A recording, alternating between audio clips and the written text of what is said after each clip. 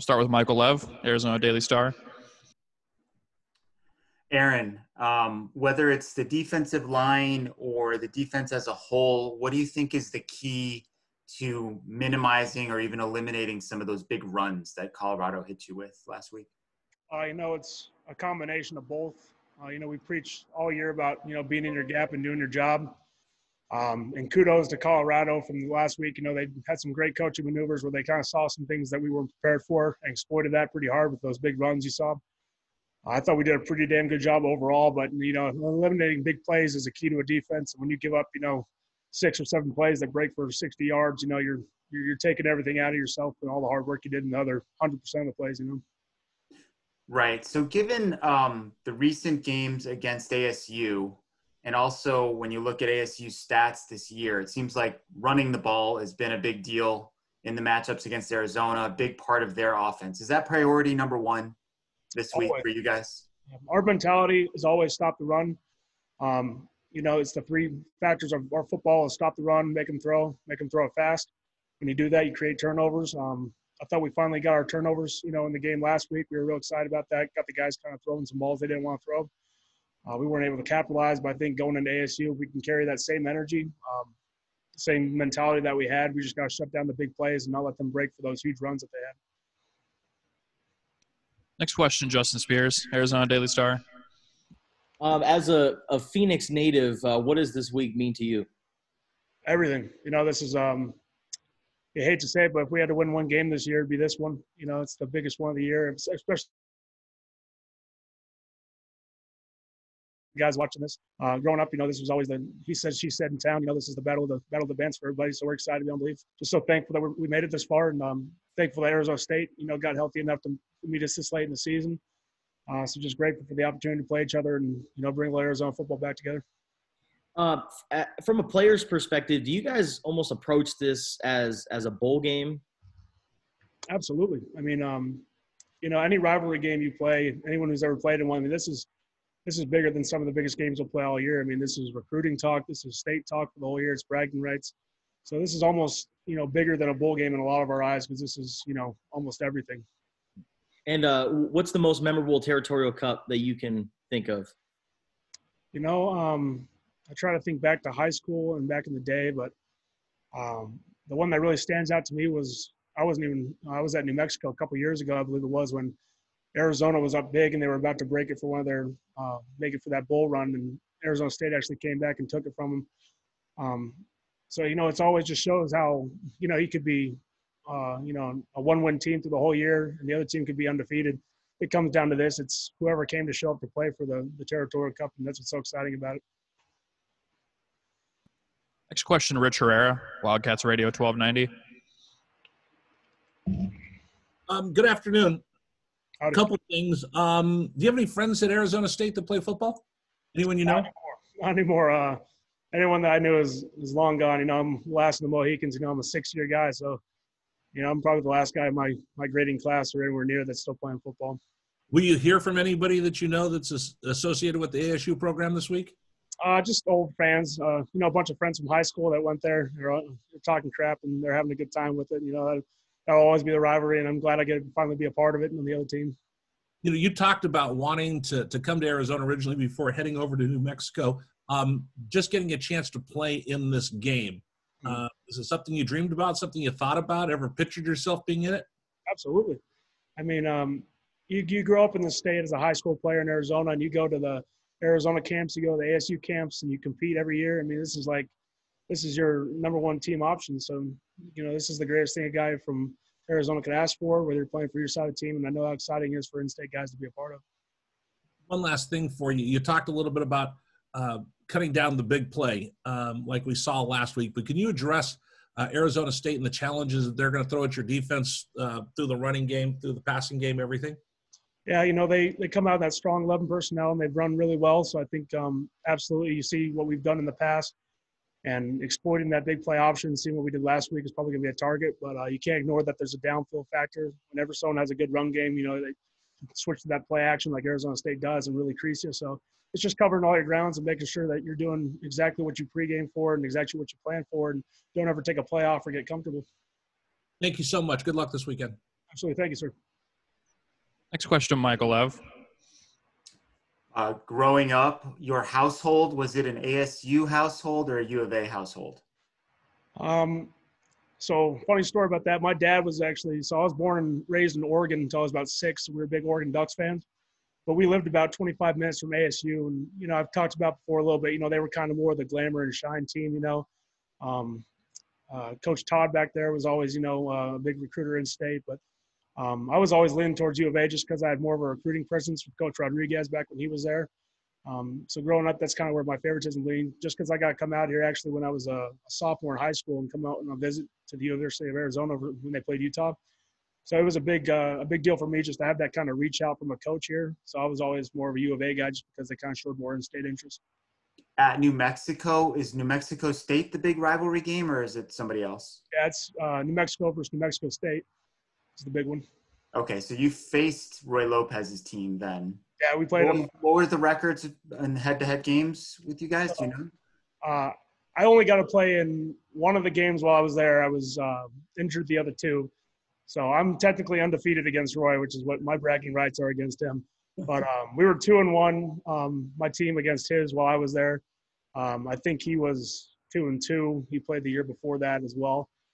So it was always a great rivalry. For the state of New Mexico, you know, which is a smaller state, it was like the biggest deal. You know, everybody came out and just did their bandwagon with everybody on top of it. So it was just great to see. And that kind of what I like to relay, you know, is how big these in-state rivalry games are. You know, no matter where you go, it's state versus university, which is the greatest part of the play.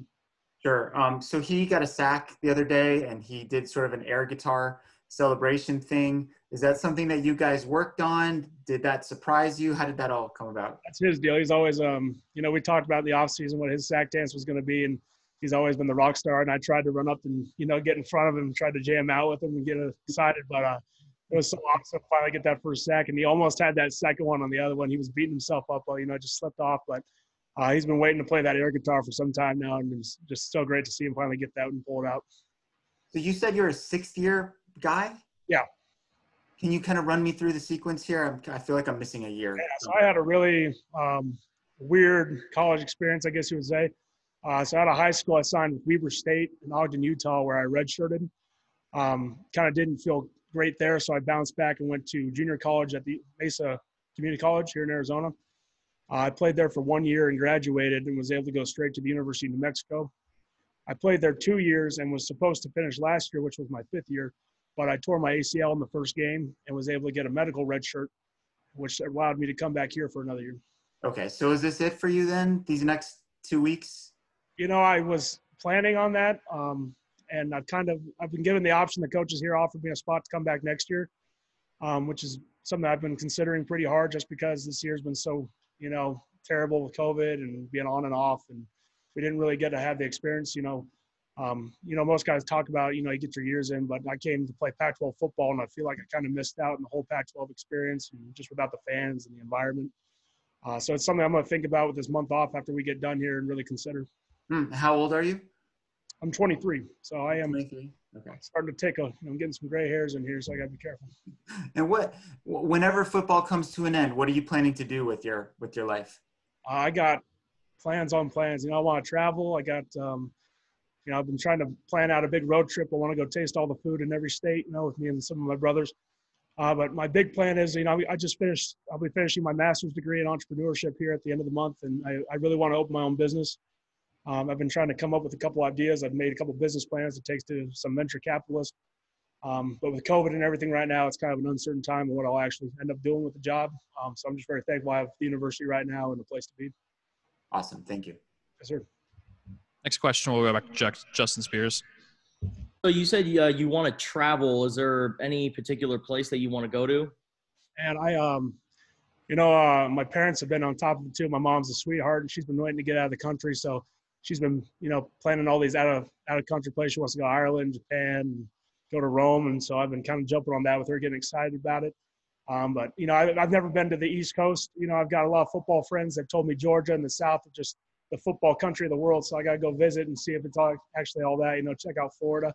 So I want to go through the whole Sun Belt, make my way up to New York, just do a whole cross-country thing if I get the opportunity. And taste food in every state, you said? Everyone, you know, I'm going to try to map it out, see where the best meal's at. And, you know, I got to give it a try before I finally end up settling down and see what real food's like. So I got to make sure I have a good variety. So are you a foodie then? Oh, extremely. I'm a closet foodie though. I don't get on Instagram and post too much, but I got pictures on my phone where if I have a good cheeseburger, I'm taking a snapshot of it and I got to show my friends, and they get tired of it, but it's like the coolest thing to me. I get blown away. Is there a certain region that you really want to hit for food? The South, extremely. I've got a lot of teammates that played in Georgia or Florida, and they're always talking about the food down there is just completely different with Cajun in Louisiana, and they said Zaxby's chicken down there is just apparently amazing. So I'd be damned if I didn't give it a try and, quit talking up In-N-Out over Whataburger all the time. I got to really have my options squared away before I get cocky. So are you a cook, or do you just like tasting the food? I'm a little bit of a cook, not anything fancy. I grill. I'm a big meat guy just because I work out a lot, so I do a lot of salmon and steak and burgers and stuff like that. But just food for me in general has always been a commodity and enjoyment. Hopefully one day I can put that to some good use. And I know you said, you're thinking about coming back next year because of just how this year worked out. But what's kind of maybe keeping you from coming back? I'm old. As you get older, your friends start to do things, family's starting to move away, and you feel like you're kind of, maybe you're doing this too long and you need to finally move on from it. But the key for me is I love football so much, and every guy wants to play in the league after, and nothing's guaranteed, and even that's not promised. And I finally have an opportunity to play Pac-12 football at the university that I've been wanting to play my whole life, and I'm so thankful, and I feel like it'd be a shame if I didn't give myself, every chance to play and really suck it all in before I move on. And lastly, with you growing up in Phoenix, I'm just curious, what was your overall perception of Tucson and the U of A growing up? Tucson was always kind of that oddball. I grew up in Phoenix. I only came down here for the one time when I finally got to go see a U of A football game. So I didn't really know much about it. And being in Phoenix, it was kind of like that, almost like down south cowboy area that you didn't really hear about too much. So coming down here finally to play at the university and be stuck down here, it was really eye-opening just to see how great of a community, how great of a city it is. One thing that's blown me away is just the people and the food, and the university itself has been just amazing. And it's really kind of an oasis out here in the desert. And just mention food. What's the Tucson food that you like? Oh man, I've been hitting a lot of spots. I gotta be honest with you. It's been like my favorite pastime here. My favorite one right now is Baja Cafe. I've been hitting that almost every other Saturday morning because it's just, if anyone gets the chance to hit that place, it's the best breakfast I've had there. Last question for Aaron will be Bailey O'Carroll. Bailey, you muted. Sorry, my unmute button never wants to work. I hate to deter the question from food because I'm also a big Baja Cafe fan, but I'm going to do it. So yesterday, Coach Sumlin said he thought that you guys might be getting used to, in kind of a weird way, to pumped in crowd noise or fake crowd noise. Would you agree with that? A little bit, in the sense that it's just so weird when you come out to a stadium like our stadium and there's no one there, and you kind of have the fake sound. So it's really just, especially for me who's played for the past 5 years and you're used to big stands and stuff, it's just really kind of a weird feeling that I don't think a lot of people get to see when watching our games on TV for us. It's just very different. And you hate to say get used to it, but I think it really, in our eyes, just makes us more excited for things to get back to normal and very hopeful to see people back out there again. But in the end, we're just glad to be out there playing football, I think. And how different will the lack of fans be for a game like Fridays? Like a game where that's kind of the epitome of having fans at a football game. Especially for an in-state game, you would think about this week, you'd have your big tailgates and your big trash talk and everything going on, and it's just dead quiet in the middle of winter, and it's just doesn't have the same feel at all. But for guys who play football and know what this is, and you come out and practice every day, that doesn't change your mindset. It just kind of takes more of the spirit out of it. But the want to win and the want to play and the enjoyment's still there, absolutely. Cool. Thank you. All right. Thanks, Aaron. Appreciate you guys. Have a good one.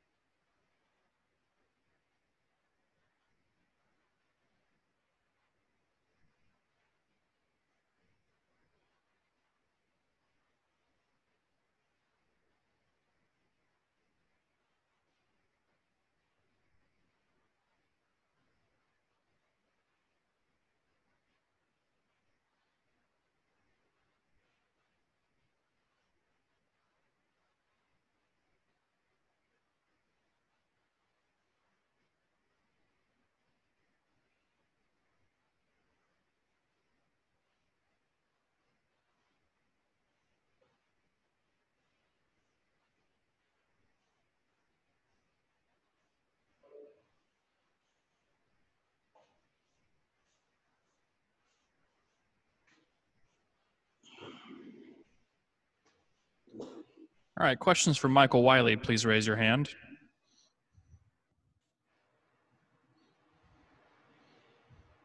Michael Lev.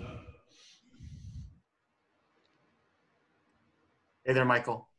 How you doing? Pretty good, pretty good. You had the best game of your career against Colorado.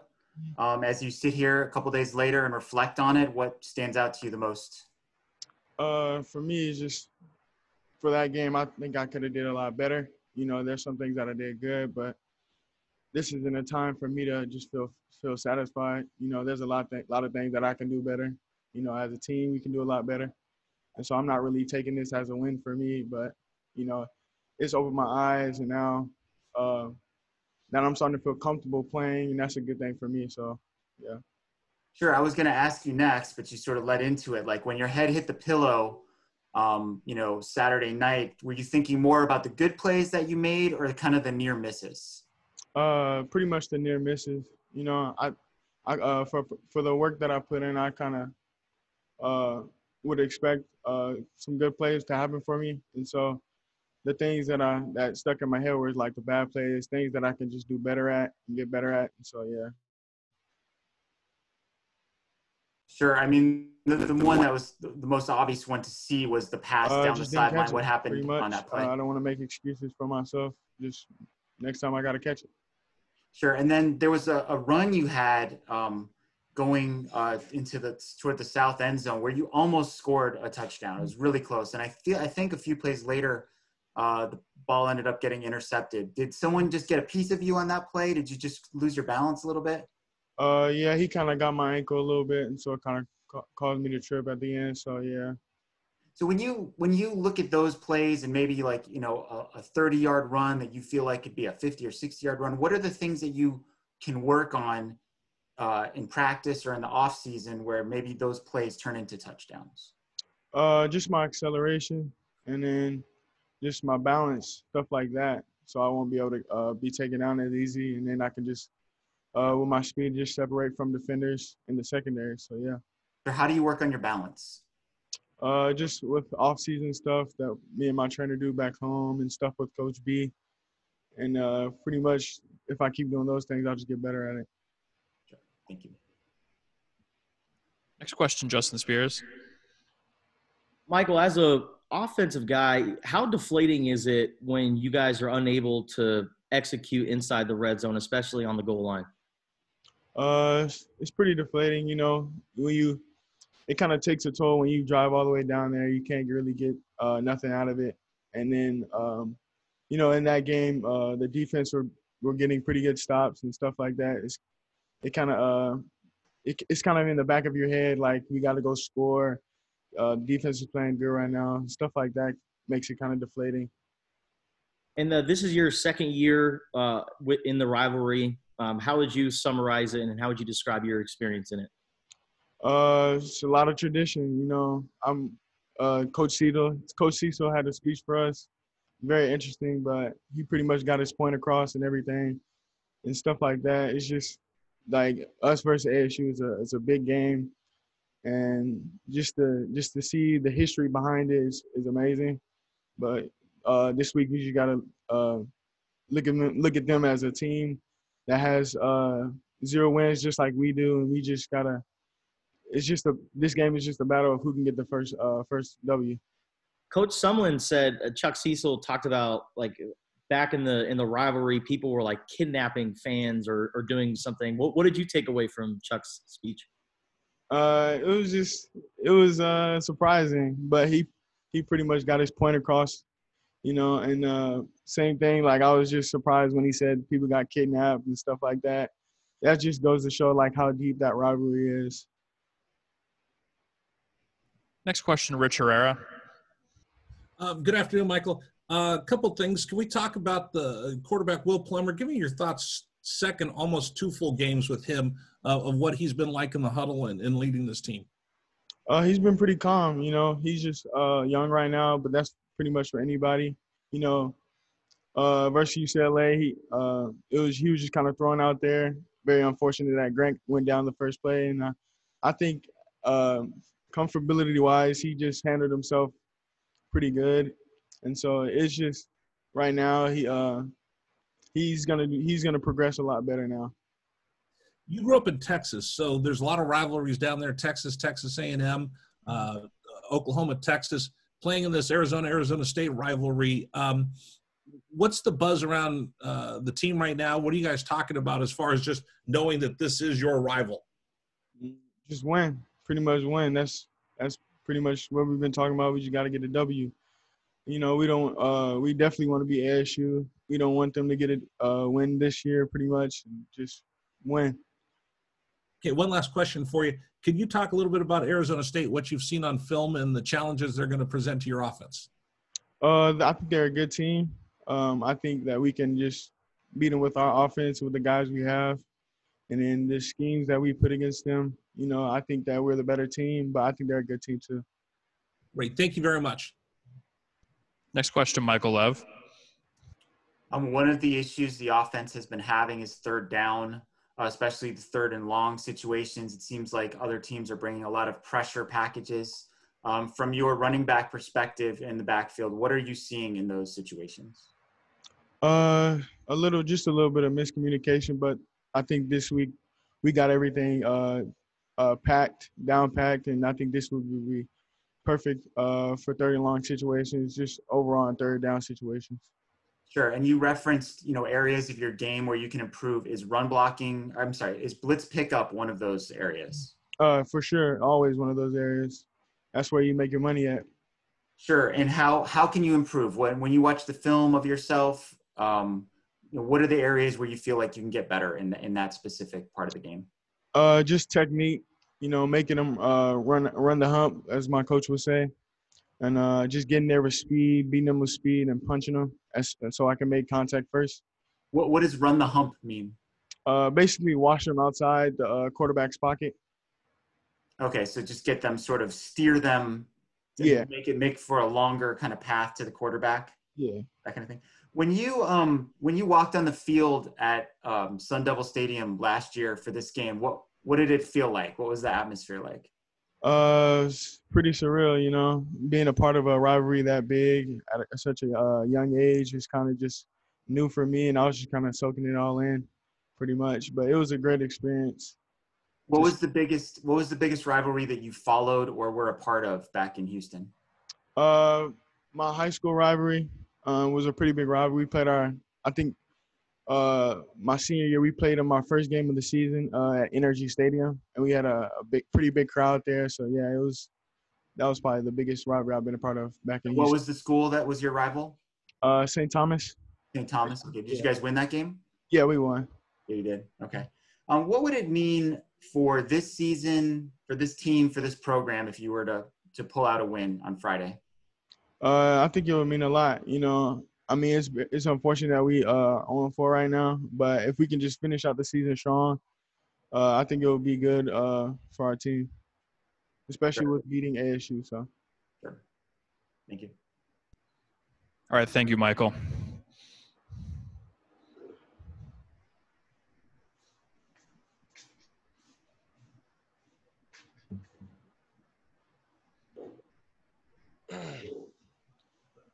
All right. Questions for Rourke Freeburg, please raise your hand. We'll start with Michael Lev. Yeah, I asked Aaron Blackwell just about run defense, kind of either minimizing or eliminating those big plays. When you review the film, what are you seeing in those situations, and what needs to be done to turn, some of those 50-yard gains into maybe, 7 or 8-yard gains? I think a lot of it is eye discipline and understanding assignment. You go back and look at the film, we're having, guys fitting wrong gaps, and I'm guilty of it myself. There's a handful of times where I'm throwing the blocker that I'm supposed to be in that gap, and I'm putting him in that gap instead of fitting in that gap. So just little things like that are, opening up big holes. And, I think there was a stat that 35 of Colorado's plays went for 2 yards or less. So, I mean, if you look at it, it was really only that, 4 or 5 big play runs that resulted in a lot of those big gains. So I think, just understanding assignment and eye discipline will help go a long way in stopping big plays like that. Sure. You lead the team with 3.5 tackles for losses. You're among the team leaders in tackles. You said after the USC game that you expected this type of performance of yourself, but is there any aspect of your play so far that has surprised even you? That's a tough question because, I don't want to go out and start bragging or anything, but I just feel like my ability to have an impact on this team, make big plays. I felt, sitting on the bench for 3 years or really only playing special teams, it was going to be tough to, step on right away and start making plays. Because really I was always only focused on doing my job and ensuring that I'm in my right assignment. That way I'm not letting big plays happen and stuff like that.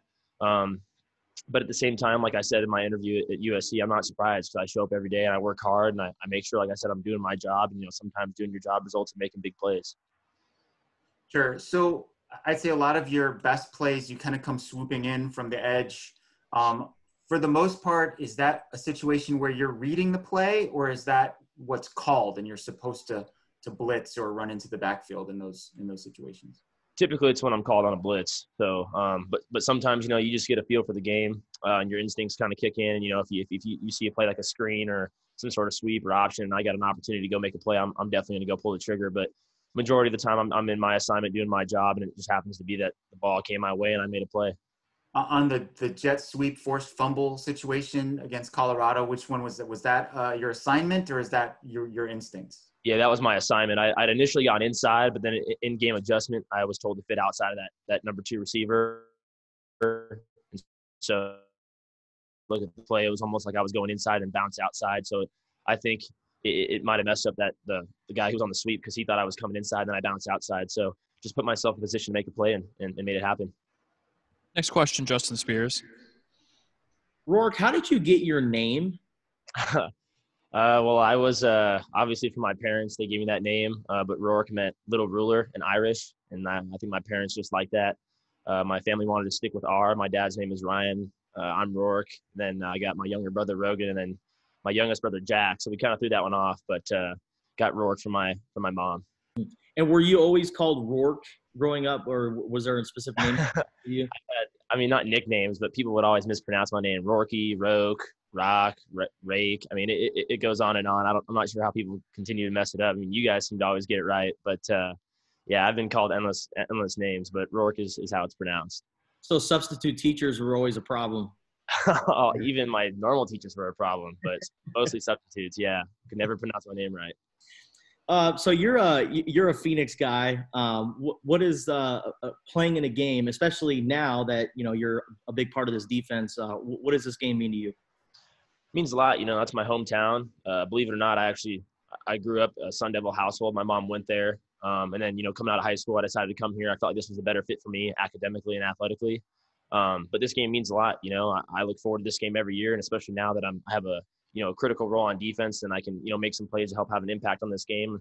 I'm greatly looking forward to it. This is the game that I circle every year just because, it means the most to me, the Territorial Cup. Not to discredit any other game, but, it's the Arizona State-Arizona games for the Territorial Cup. So this game means a lot, and I can't wait to get on the field Friday night.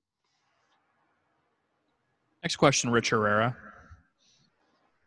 I have to follow up, Rourke, on your mom being a Sun Devil. Has she said anything to you this week? And what do you expect her to wear on Friday? Is she going to be wearing ASU gear, or is she going to be wearing red, white, and blue?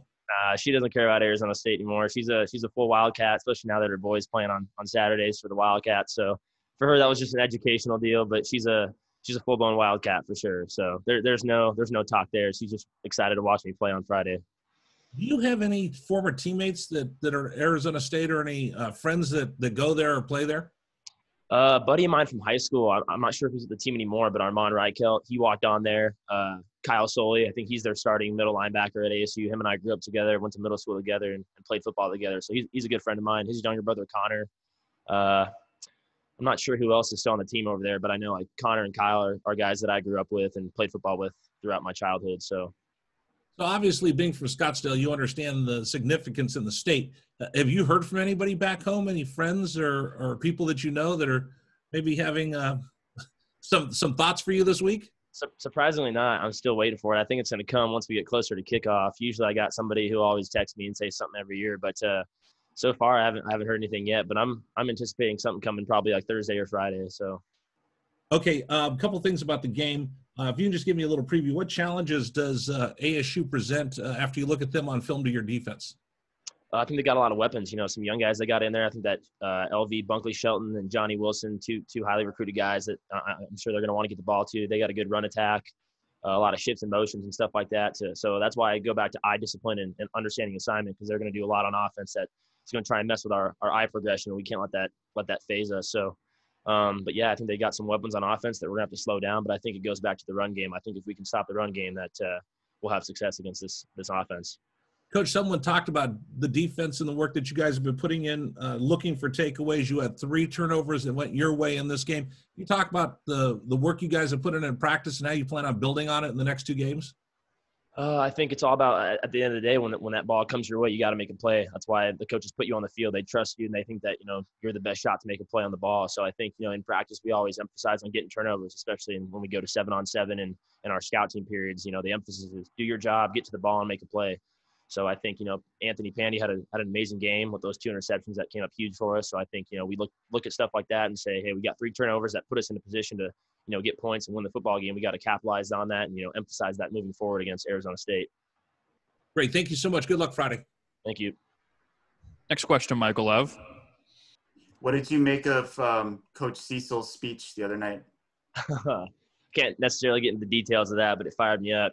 He's a truly passionate guy. I honestly like to think of myself kind of as him, as a newly reformed Chuck Cecil, if that makes sense. He was a walk-on back in the day who made a legacy for himself here. So, I've always kind of looked up to him and gone to him for advice. I talk to him, every other day here and there just about football. And especially this week, I told him, like, Chuck, this is our game, because he gets fired up every year for this. So you can definitely hear it in his voice, the passion he has. And, I know he's looking forward to getting out there Friday night. Even though he's not playing, I know he's highly anticipating this game as well.